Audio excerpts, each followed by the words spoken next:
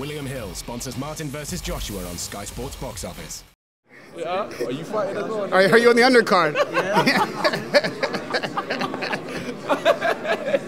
Well, man, you're obviously relaxed and in good spirits.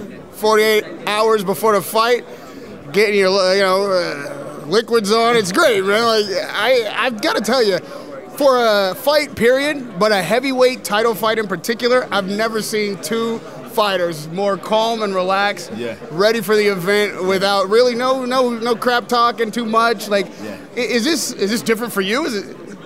A lot of opponents have been respectful towards me, and vice versa as well. As I said, my last opponent was a bit different, but Charles is cool, man. You know what I mean? But it's the quiet ones you have to be careful about as well, because they're confident. And a man that's confident in my aura is a man I'm fighting that's going to be in that square circle with me, and we're going to be in close proximity. So that's why I say, even though he's quiet and it's respectful, he's a dangerous man in that sense.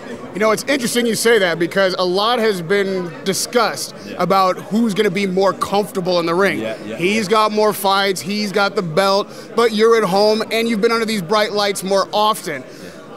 Is there anything that you can do physically to take advantage of that mental challenge on his part if you do see it? How does that work? It's all about establishing myself and my authority on Charles early. Don't let a man get too comfortable in that ring. But not overexerting my energy and overexerting myself, but just making sure I'm the man that's controlling the center of that ring and being the general, controlling the jab.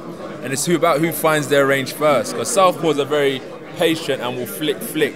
I've got to kick that orthodox style and just pop in that jab, feinting, right hand to the body and so on. And it's about who establishes themselves early on in the fight.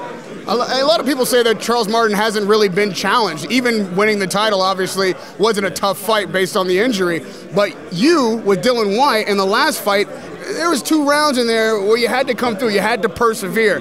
Does that experience, just in that one fight for those 2 rounds, do you feel gives you an edge if this thing gets tough? Oh, bro, 100%, because I fought a fight I didn't need to fight, and I come out on top.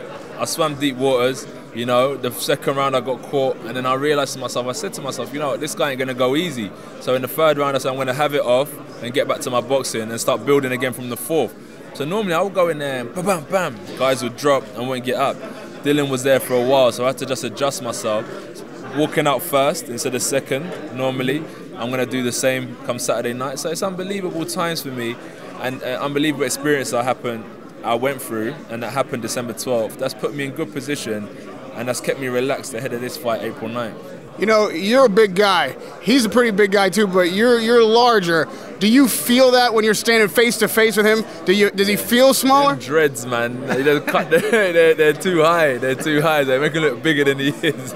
He's a big unit, just like any other heavyweight. But what's cool is that, trust me, when you're standing across from your opponent and you see their physical shape, and you think, and I know he's gonna look at me and think to himself, boy, if one of these right hands touch me, boy, I'm gonna be in pain. So it's that physical presence, and I know I got that. I know I got that advantage on him. I know I got that on majority of heavyweights. I'm strong, I'm built, I'm fit. So I know he's going to be thinking in his head before he gets comfortable, what's this guy going to possess? Is he going to be the general of this ring? Now, something interesting has occurred over the course of this week. Maybe it has something to do with how easygoing you both have been, but when he showed up, you're a huge favorite, the margins were wide, and nobody was really giving him a shot. But now, I don't know if you know this, but 75% of the bets that have been laid on Martin for the knockout. Granted, it's 5-1, so it's kind of buying a lotto ticket. But what do you think about that turn of events, and how many people are you going to make lose their money Saturday night? I told you, don't bet against the house. You never bet against the house. The house always wins. And I'm going to handle my business the same way.